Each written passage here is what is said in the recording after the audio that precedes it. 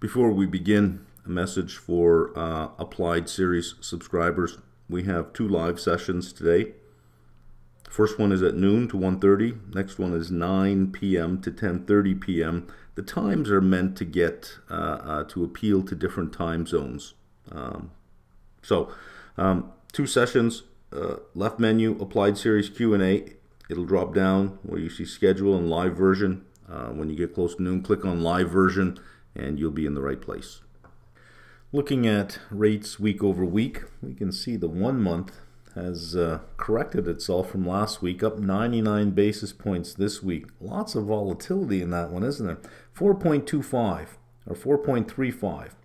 Still probably about 80 basis points lower than where it should be, considering we're going to be looking at a target range of 5 to 5.25 after Wednesday's central bank meeting. I don't see a pause. I do see a rate increase, and we'll look at some inflation numbers and employment cost numbers coming up. The 2-month is right in that range. Same with the 3-month and the 4-month sitting in that range. All the capital market rates have pulled back again this week, which strikes me as rather odd. So you got to think these things through.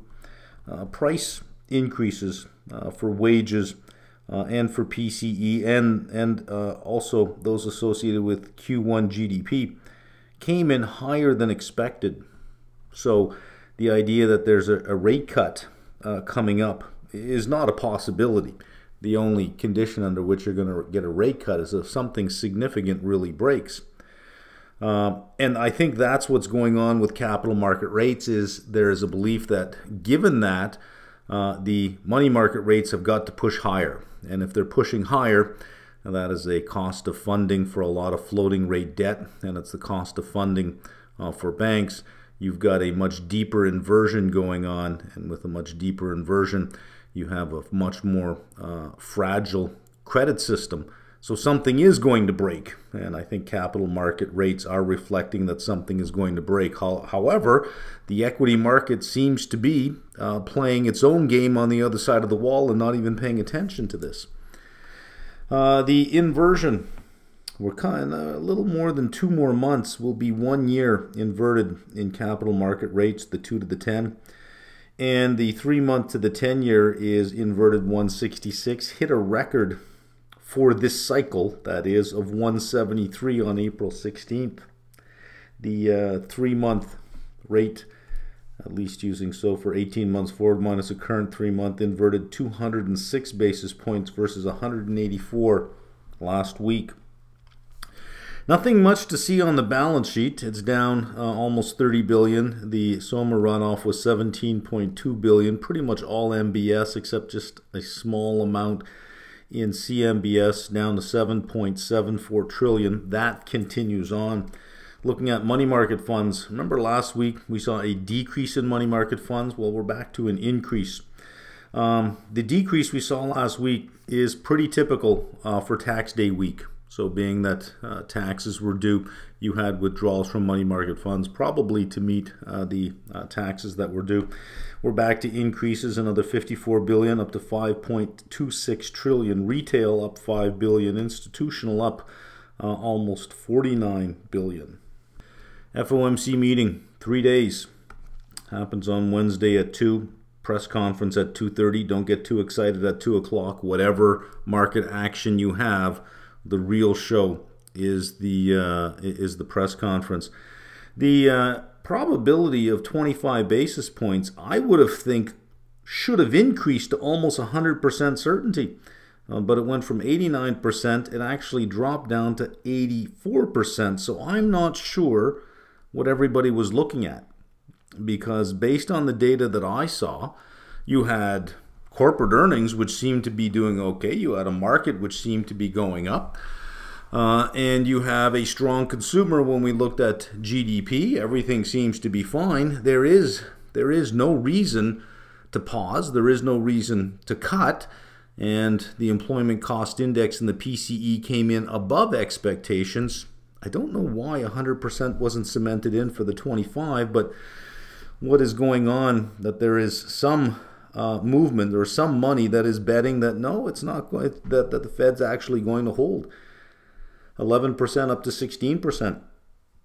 And for June, 5% went from 11%, from 8% now to 11%, that there'll be nothing in May and nothing in June. One rate hike, 62.2%, probably reflecting just the May with a 0 in June, and 225s, May and June, to get to 550. Went from 23% to 26.8%. So this seems like a logical step to take, but this seems like a rather odd step to take. The effective federal funds rate, 4.83 next week. That'll be 25 basis points higher. Reverse repo up $35 billion for the week. This is from April 25th. I saw this headline. I had to read it. New York Fed limits types of firms that can access its reverse repo facility. So I thought, oh, well, there we go. I mean, they have to pay out at 4.8%. They're paying this out at the overnight rate, and probably getting tired of it, saying, okay, we've got to try to limit this. We've got to try to push this back under $2 trillion and try to get it down. But this is from the narration of the story. Money market funds that, in the sole judgment of the New York Fed, are organized for a single beneficial owner or exhibit sufficient similarities to a fund so organized, generally will be deemed ineligible to access reverse repo operations. So what they're saying is that if you've set up a fund specifically to access the reverse repo because it has a higher rate, you will be disallowed. That your accessing of the reverse repo should be a natural course of the business that you do and not be the business that you do. Maybe we'll see it show up next week. Maybe, I don't know that they would say something like this unless they saw that it was being used for something like this. I mean, why have a story that says I'm not allowing creatures from other worlds to enter my house unless you've had a problem with creatures from other worlds entering your house? If not, then it doesn't need to be said. So they must have observed some kind of issue there to say that, and maybe it'll show up next week. Let's look at the ECI report Friday. This is in 5 days. The FOMC is not going to have the benefit of this, but Canada and the US, we have a jobs report. Fed already has the ECI in the books. We got this on Friday. Look what happened here. Q1 23 ticked up from Q4 2022. So we had a couple of quarters of down movement, and then it ticked up. Wages and salaries up 5%. Benefits up 4.5%. This is quarter over quarter annualized. And overall, the combination of the two, based on their weighting, up 4.8% annualized.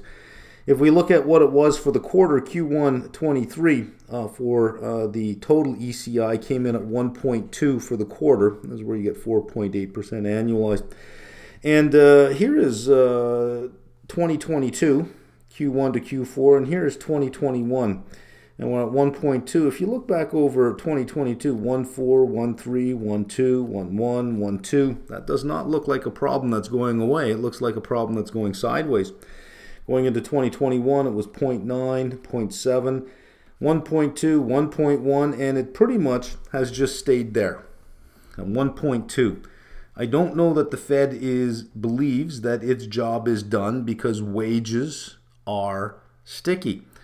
Also, what we saw during the month of March, we'll see it when we get to the housing section, is housing prices are up.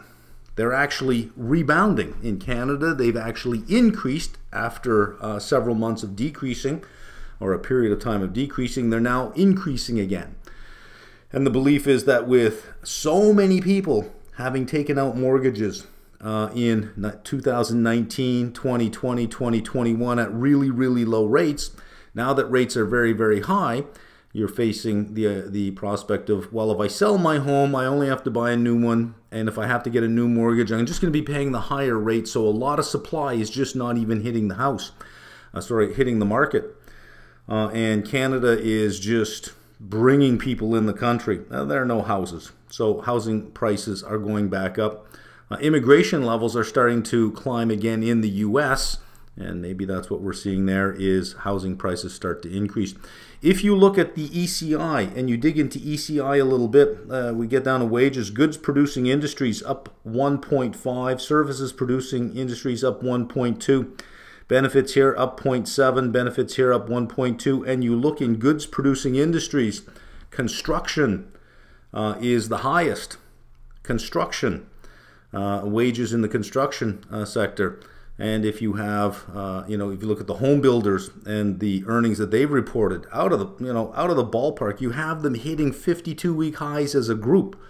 I'll point out which ones hit 52-week highs on Friday, but you're printing 52-week highs, and wages are going up in that sector. I just don't think you have the employment necessary to build the houses at the speed you need, because existing houses just aren't hitting the market. I don't think employment cost is done. I think that, as I've said before, given the elevated cost of housing, wages have a long way to go to catch up with where housing can suddenly be affordable again to the average income earner. I don't know how somebody even making $100,000 a year is buying a home, when existing home prices are 5, 6, 7 times that level. At least in Canada, if you're in the Toronto area, you're making $100,000, you're not buying a house, not on a single income. You're not buying. If you're in Vancouver, you're not buying a house. So I think wages got a long way to go. Okay, real yields, break-even rates, not much to see here. Small little movements. This is another oddity. Break-even rates actually dropping. And I guess if you think it through, I mean, if break-even rates increased, you could make the case that, well, of course, the cost indexes came in higher than expected. Break-even rates decreased, so using the same argument, you could say, well, they came in higher than expected. The belief is the Fed will raise rates even more, which will then crush the economy and crush inflation.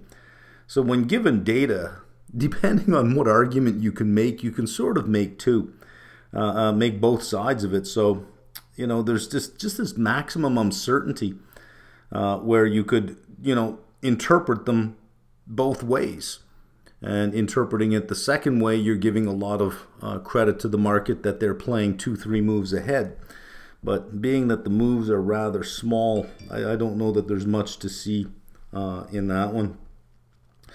Fed funds rate, not much move week over week here. Last week, July, was bottoming out at 94.89 for a rate of 5.11. Same with this week, 94.89 for a rate of 5.11. December was 95.33 for 4.67. We're now 95.375 for 5.625. Drop of 4.5 basis points. So I said that this curve would have to flatten out over time if the economy stays where it is, if earnings companies keep earnings where they are, if unemployment stays where it is. There's no cutting. There's no cutting. That curve's going to have to flatten. Well, it's coming down little by little. And going out to March, 95.77 for 4.23. Last week was 4.305. Looking into 2024, December 23 to December 24, using 1 month SOFR, 3 by December 2024 versus 4.58 at December 23. 158 basis points. Last week was one that I've got all the weeks before, 134. Prior to that, 132, 134, 130, negative 97, negative 78. So that is getting even deeper. So the only interpretation I can give on this, given the price data, given the anemic GDP we had, yes, the consumer did most of the heavy lifting there, but the consumer always does the heavy lifting. But given the elevated price indexes and the anemic growth, what we're seeing with a negative 158 basis points is a Fed cutting because something is going to break, as opposed to, oh, well, everything is going to be fine. There's no reason for these levels, and the Fed is going to cut. This to me seems like they're pricing in something significant breaking. TLT up 1.43% for the week. SPY up 0.95. Still no implied volatility here. I've made no changes on my TLT position at all. I was going to buy some 105 calls for next March if TLT had given me any weakness in the week, but it opened Monday without any weakness. It never gave me the opportunity to buy at, I think the best price I saw was $7.75 or $7.85. I'd like to get them, you know, mid sixes. I was really hoping for sub 103 on TLT, but as you can see here, this is 104.50 over here. Never got below 104.50. If I gotten a 103.50, I think I might have gotten them for sub $7, maybe high sixes, but wasn't going to give me a chance. Implied volatility ending the week 15.6. SPY's implied volatility ending even lower than TLT. Gives you an idea of the volatility that is sitting in treasuries when treasury volatility is higher on an implied basis, is higher than equity volatility. OAS, some credit spreads here. Basically nothing to see. Even Triple C is saying, there's nothing to see here. So these spreads on Triple C decreased a bit. The high grade 1 to 3 investment grade bonds, 5.24 US, the 1 year treasury at 4.8. So there's 44 basis points in excess return for the 1 to 3 year bucket. The 2 years at 404 for 124 basis extra return, and the 3 years at 375 for 149. If you weight these, just do a an equal weighted average. It's 106 basis points premium by being in the high grade 1 to 3. Now this high grade could be a mix of all of these. It's just an index that tracks investment grade as a whole. It's not as if it's any one particular grade. You could say, well, compare it with a AA because that's where the government is. AA 4.61 versus 5.24, but this AA could be anywhere from 1 year all the way out to 30 years. So, sort of this is the kind of cleanest way to do it here. This is from the Senior Loan Officer Opinion Survey from Q4 2022. The next one is May 8th, so it is worth looking ahead. This is where we left last time. This is commercial industrial loans, and you have commercial real estate, and these green bars here signify recession. And this is the net percentage of banks tightening lending standards. And this is before we saw First Republic, Silicon Valley, Signature Bank, all of that. This is in the 40 to 60% range over here. There's 40%. There's 60%. The percentage of banks tightening lending standards, that was already going on. So it is going to be very interesting to see what this is going to hold. And we don't get it this coming week. We'll get it the following Monday on the 8th.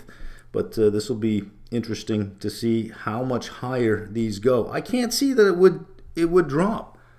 Given that they were already tightening credit standards, this happens. It's not as if everybody says, whew, great, we can lower our credit standards now. Thank God that happened. I just don't see that happening. I think it continues to tighten. When you look at before recessions, credit tightens always before recessions, right? Now, this one tightened after because this sort of just came out of nowhere. That's a pandemic. You can't say, well, we anticipated it. No one can anticipate an exogenous event like that, but after it happened, there's the reaction to it. But before every recession, credit standards tighten, and we have that going on here. And I think it continues on, so this is going to be rather interesting to see. Okay, mortgages and housing, some interesting stuff going on here. In fact, I think super interesting stuff going on here. Mortgage, 30-year fixed rate mortgage, 6.43%. This is as of the Thursday, which is up 4 basis points for the week. The Thursday over Thursday 10-year was down 1 basis point, so the spread between the 10-year Treasury and the 30-year fixed has increased by 5 basis points. Agency, down 1.39% for the week. Net interest and dollar roll income, because they had earnings, 70 cents. The estimate was 61. They beat on that. The tangible book value per share is $9.41, and they're trading above the $9.41. A little bit of a higher level of leverage than Annaly over here, 7.7 times leverage, which probably contributed to their lower book value per share. Leverage is great when things are working out for you, but just as bad when things are not working out for you. I continue to hold agency, and I will continue to add on weakness. Right now, I'm probably wouldn't add until I see it under its book value per share, under 941. I've got a lot of shares now. I'm comfortable with it. I'll add more. Annaly, I have shares, and I've sold puts on these, up 3.72 for the week, 81 cents a share. In terms of their net income in dollar total. Tangible book value per share, 20.77. They're trading just under their tangible book value per share, which explains their increase. Lower level of leverage, 6.4x. When the Fed starts lowering rates, when the economy falls apart, both of these companies will take a hit. Both of them will sell off, but as those rates start coming down, that's when you're going to, if you're on the sidelines on both Annaly and agency, that's when you want to really load up. Wait for the hit down because of something breaking, and especially if it's credit related, they will take a hit, and that's when you want to step in if you are interested in getting in there. ABR up 10% week over week. May 5th, they'll be reporting earnings before the bell. It's always the first Friday of the second month of earnings, April being the first month. They tend to have this pattern of being the first Friday before the open. So May 5th, they'll be announcing. It'll be interesting to see if they continue their pattern of increasing their dividend. They've been increasing it, I don't know how many times now, by about a penny or 2 pennies each time. I think they may want to send a message to the short seller, so I think they're going to do what they can to deliver a whole bunch and punish any short sellers at this point, but up 10% week over week. Let's look, before we get to the housing, because I want to spend some time here, housing price index for the month over month, this is for February, 0.5. Case-Shiller up 0.2, which is up 0.4% year over year. New home sales for March up 9.6%. That is new home sales, not existing home sales, new, which benefits the home builders. The estimate was 1.1. I want to just think about that for a minute. The estimate was 1.1, came in at 9.6. February, you had price increases as well, and March, I know, just based on the Canadian data that I've seen, and if you look at Realtor.com and some of the other sites like Zillow, showing that the home price has increased month over month in March. We're not going to get that data from Case-Shiller and the HPI for a while. Mortgage apps ending April 21st, coming in again positive 3.7%. Both the refi and the purchase index are up. Pending home sales for March, and this is year over year, down 23.2, but I don't think that's surprising on a year over year. The previous year over year was negative 21.1. I don't know that there's much information in pending home sales year over year at this point. Let's look at the home builders again. Look at this, DHI up 2.96% after printing some 52-week highs. Lennar up 1.63%. Pulte up 7.7% for the week, hitting a 52-week high on Friday. KB Homes up 5.18% for the week, hitting a 52-week high on Friday. Toll Brothers up 3.67%. Beige Homes also hitting a 52-week high. Hovnanian up 3.57%. XHB up 2.29%. This stuff is not giving me any chance to get back in. And I think even if we have a recession, given the shortage we have in housing at this point in time, I don't know that housing is going to give me much of an opportunity to get in. So I'm simply not going to wait anymore.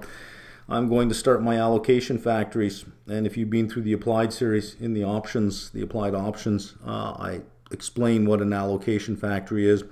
So I'm going to do it with 25 to 30 deltas. Some of them I can only do monthly, some I can do bi-weekly. So DHI and Lennar would have weekly, whereas something like KB Homes only offers me monthly. XHB has weekly expirations but has very low implied volatility compared to some of the names. So what I'm going to do is I'm going to use bi-weeklies, and I'm going to add each week so that I have rolling 2-week periods. Every week I have these rolling 2-week periods, and I'll do it on a number of names.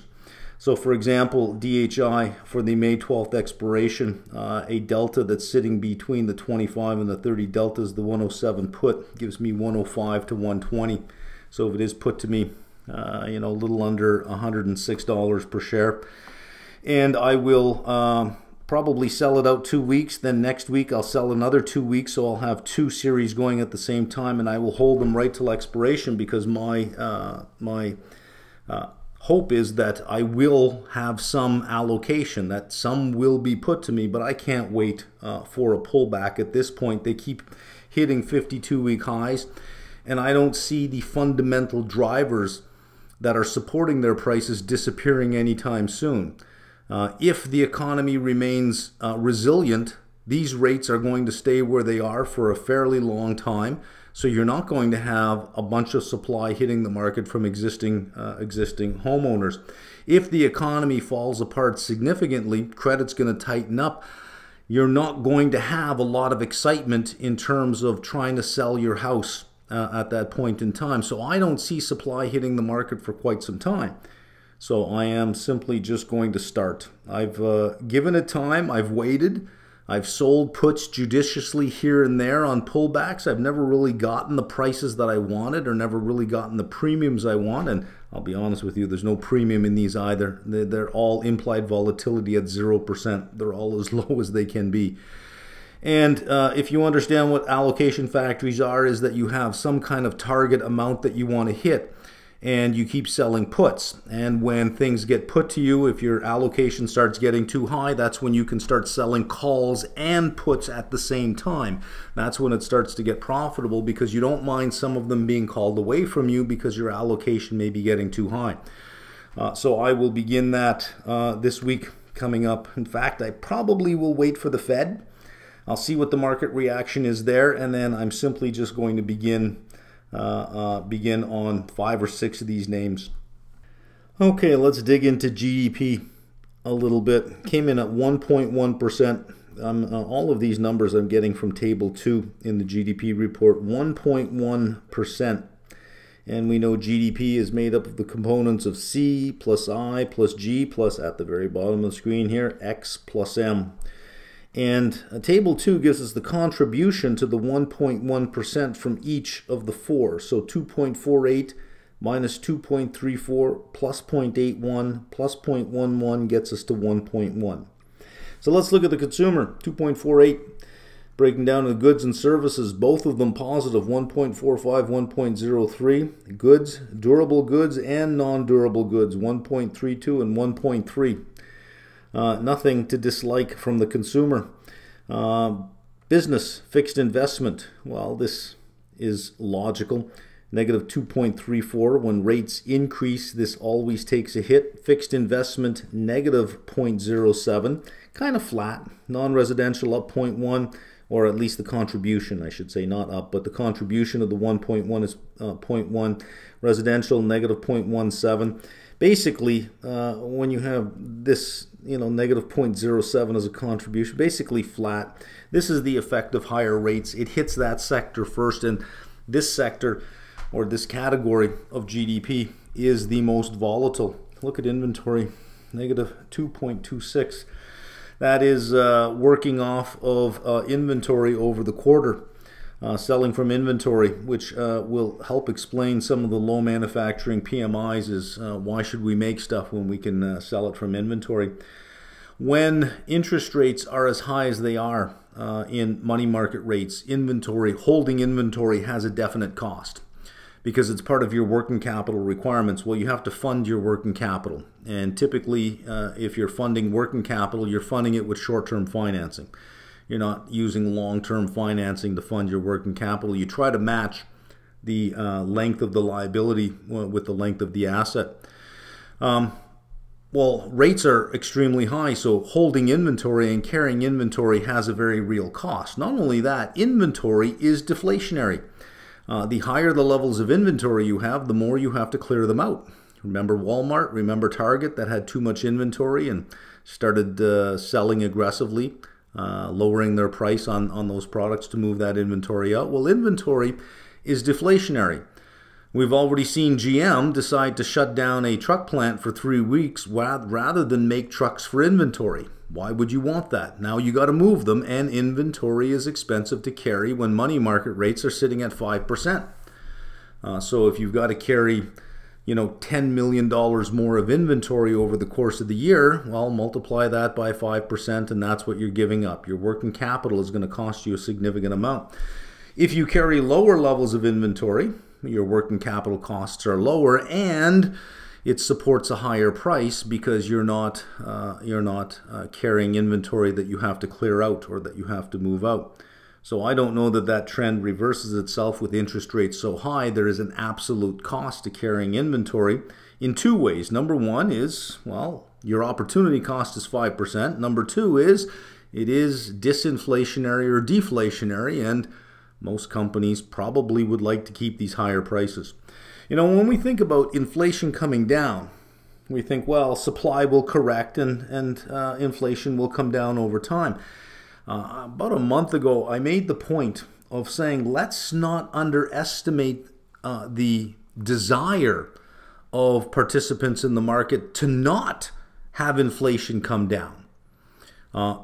Employees don't want their wages to come back to a 3 or 3.5% year-over-year increase. They want the 5 and 6 and 7%. They don't want it to come back down. They want more.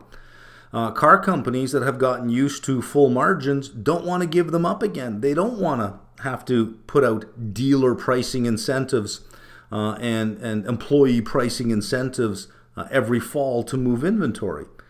They don't want to do any of that stuff. So you have a lot of market participants, not financial market participants, but real market participants, I think, that have a vested interest in not seeing prices come down. The home builders don't want to see prices come down because, well, that's going to squeeze margins. If you think about it, no producer, no seller wants to see their margins hurt, so they want the ability to continue to raise prices, and no employee wants to go back to 3.5% wage increases when they've gotten used to 5, 6, and 7.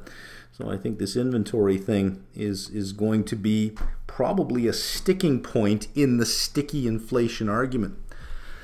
Let's look at G.81, federal and local, 0.49 and 0.32, and from the federal defense and non-defense, almost even.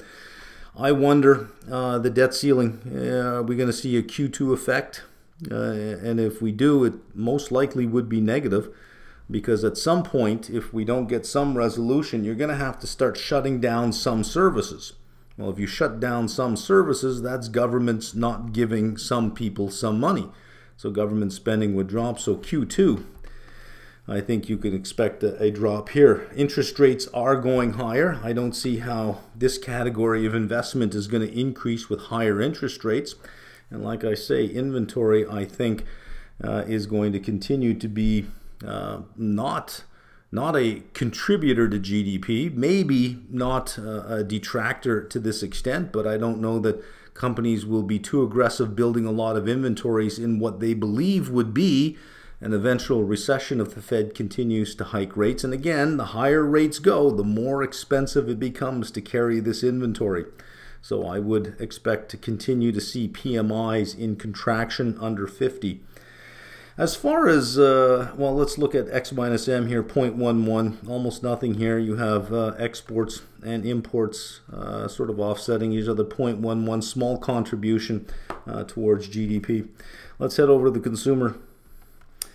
What do we got? Listen, 2.48. You might say, they're very resilient. It's very rare that you'd get a consumer that is going to cause a recession just because the consumer gives up. Consumer-led recessions really aren't a thing. It's usually from somewhere else, and then it hits the consumer with higher unemployment, and those that have jobs do pull back as well, and that's where you start to get the consumer falling off. Something else breaks first. You got low unemployment. You got a whole bunch of people who have a job. You have elevated wages and benefits. We saw that from the ECI. You have elevated quits rates. If we go to the Atlanta Fed and look at what job switchers are getting, this is for the month of March, by the way. Right, this is for the month. ECI was for Q1, January, February, March. This is just March. So we saw wages accelerate in March, actually. Job switchers up 7.3% in February. It was only 6.7. Job stayers was 5.8 in February, now 5.9. This is March data. So you got elevated quit rates because, hey, I can make the big jump to 7.3. We see that in the JOLTS report. Low unemployment, elevated wages and benefits, elevated quit rates, very high marginal propensity to consume, especially the lower seven deciles. That means the lower 70% basically have a marginal propensity to consume of about 100% of their disposable personal income. That is after, when I say disposable personal income, that's after forced savings. The bottom 70% really don't participate in a savings rate. While they do have a savings rate, that's because of deductions from their paycheck, forced savings that go into Social Security or go into some kind of pension plan that their employer either has that's matching for them or is part of their pay. But it comes off of their pay before it hits their pocket. So there is forced savings. But whatever is left over, you got a propensity to consume of almost 100%. And if you give them more, they'll spend more. So it is not surprising that the consumer has a huge contribution towards GDP, because they always do. That bottom 70% of income earners, they do spend every single penny they make. And if you give them more pennies, they will spend more of it. They head right to the mall and they start spending. So unless you break employment, you're not going to break that part of GDP. That's not what's going to take it down. If anything, it is going to come from either investment, a lack of investment, or more likely something in credit, which really causes huge drops in fixed investment, because a lot of this requires debt. A lot of that requires debt to get done, especially on the residential side. For fixed investment on the non-residential side as well.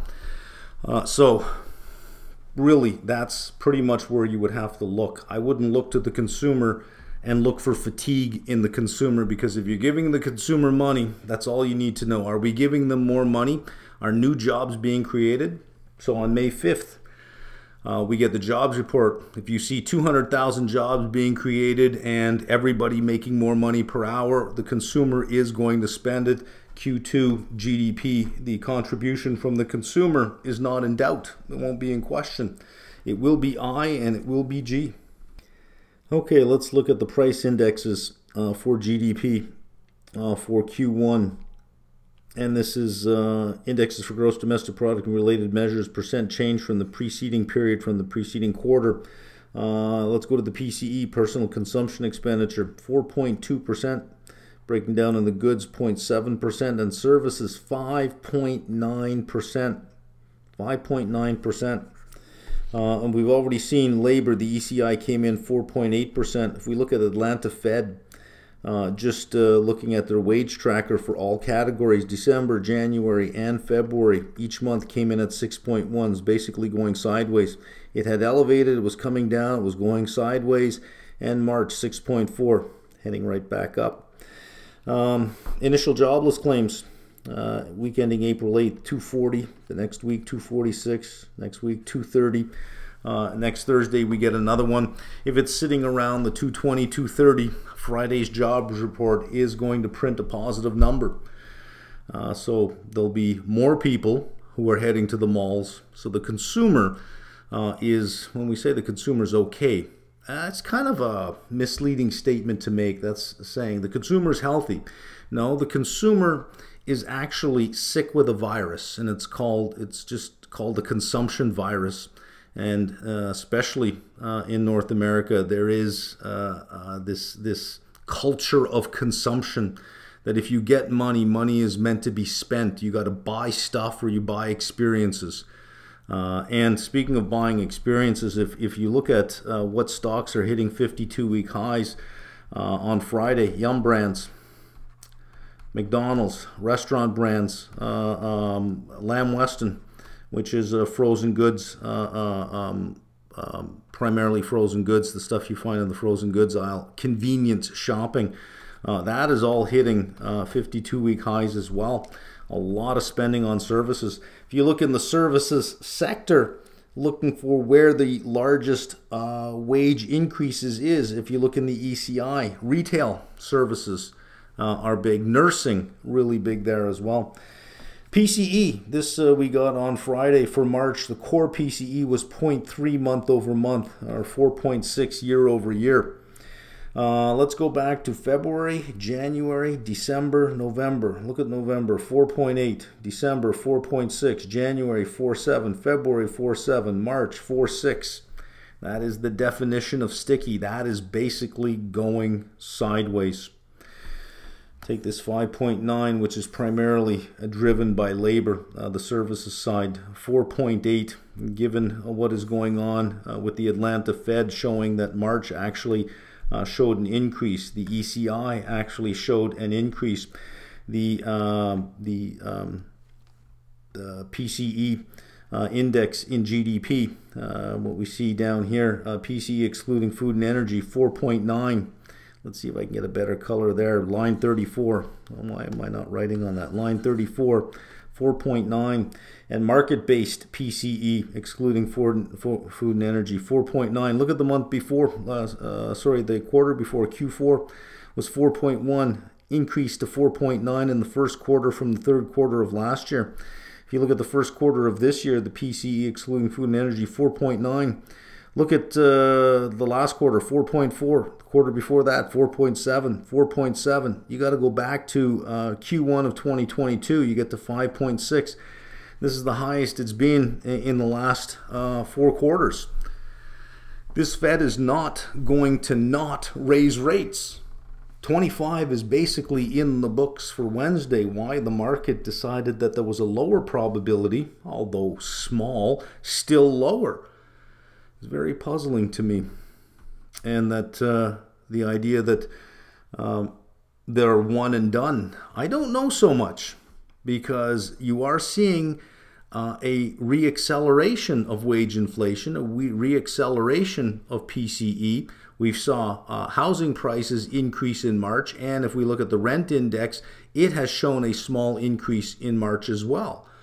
And this is what the Fed warned about, is saying that these prices will come down, especially they were talking about the good side. It is going to come down, but it is going to bounce. We're going to see some reflation going on in the goods sector, although they didn't see that in housing. It is starting to show up in housing. High rates are keeping inventory off the market, which is boosting the average price of houses that are being sold, because that's all you can see when you do a housing price index is, well, what's sold. The only thing, the new homes are selling quite well, and we're seeing from the home builders that they're doing very well. Where in all of this do you see no rate hike in May and we're done, or one rate hike and we're done? Where do you see that, given the language the Fed has used over the last year, that they will not be deterred, that there will be some pain, that they are solely focused on getting it back to 2%. Where do we see that they're going to stop in May and hold? I think the Senior Loan Officer Opinion Survey will have a lot to say, and if we don't see that the credit standards have tightened any more significantly than from Q4 2022, you can count on another 25 in June, I think. Okay, let's look at our forward 4-quarter earnings. Our friend Mr. Silverblatt is back from vacation, and the spreadsheet is updated.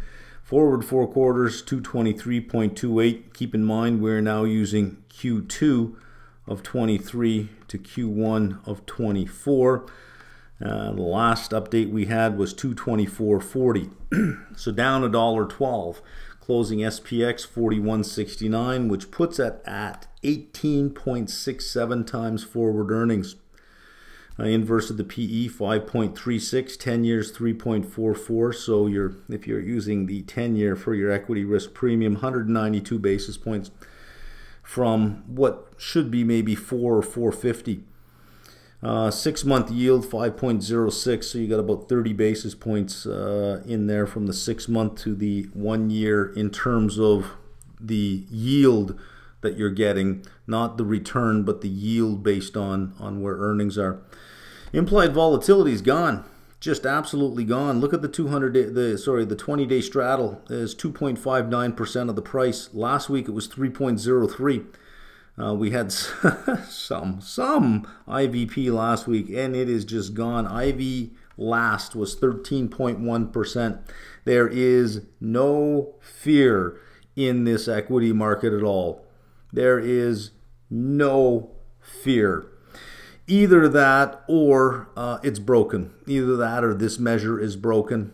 And I made the argument that perhaps 0 to expiration options are pulling away volume from the period of time which would have be the measure of implied volatility. And if there's no volume there, there's no extra buying there because it's all concentrated where the VIX doesn't measure, well, then you can't be driving put prices up because of higher volume. So I find that to be a rather interesting state of affairs that, you know, I think with maximum uncertainty, there should be some trepidation, and there is none. I mean, it's the lowest it's been in 52 weeks. We're at 0%, 2.59 on a 20-day straddle, 13.1%. Last week, the market started dropping, which was really nice. So I started selling the 4170 puts. I think my average price was just a little over 100 by the time I was done. I covered Friday in the 66 to 74 range. In fact, the 66s I got after the market closed, I think a little after 4 o'clock. And I started selling the 4170 calls. My average price there is 126, but I haven't sold that many of them yet. I just started selling them as the market, you can see at the very far end here, we just kind of went up almost 110 points in 2 days. So on Friday, I started selling the 170 calls. Again, average of 126 while I was covering the 4170 puts. So I'm out of the 4170 puts, and I did very, very well on an aggregate basis there. 16.6 if we look at an equilibrium forward multiple. If we were had a market in equilibrium, 37.0645 would be the multiple at 223.28. If we have a year-end target, this is the price today. If we want a year-end target, there's 245 days left in the year of 365. We're looking just for a price target. So we'd normally use the long-term return on the S&P of 11%, but 1.8% of that is a dividend. So 9.2 on the price times the 3706 would be a year-end target of 39.35. If we want a 12-month target, we're just increasing it at 9.2%. We get to 407.4. We're sitting at 41.69. So some good 230 points higher than what an equilibrium price would be, and roughly about 120 points higher than what an end-of-year price would be. Now, what we do with that is we don't say, well, the equilibrium is fair value. Equilibrium may not be fair value, but what we ask is, does the conditions today justify a valuation above an equilibrium multiple? So if we think, well, rates are coming down, unemployment is high but dropping, and earnings estimates are increasing, yes, that does justify a higher multiple than equilibrium. But if rates are high and probably going higher, if earnings estimates are coming down, if credit is tightening, that is not an above average multiple. You can't suggest that we are somewhere above an equilibrium pricing at that point. We're somewhere below an equilibrium pricing at that point. The market seems to have it backwards. But I'll tell you, the market seems to have a whole lot of things backwards. Just doesn't make a lot of sense. I am going to continue my short position. I'm not adding much to my short position. I mean, I've added some 4170 calls, but I'm getting 126 on them. I'm using the June options expiration with the September contract as the underlying. So there's double carry in that, because you have the carry from where the September contract is, and then you have the 126 above that. So it gives me some nice premium. I do expect some weakness. Otherwise, I wouldn't be short. Whether the market agrees with me or not, I don't know. To add to my long beta position, as the market was selling off, I was closing my puts. I also sold puts on BHP, on Rio, on FCX, on Alcoa, XME, and Oxy. And next week I will start selling puts on the home builder. So as the market recovered on Thursday and Friday, all of these recovered nicely for me. So while my short position was giving money back, my short puts on these were sort of offsetting that as well. I will continue on these ones because I do want to allocate a significant amount to mining companies and to home builders. And I think it is time probably to start looking at where the next round of investment is going to come from, because I still need to get from roughly 50% investment, because I'm allocating to home builders, I'm allocating to mortgage REITs, and to metals and mining, roughly about 50% of my portfolio. The other 50% is going to be factor based, and I think the best factor there is going to be momentum.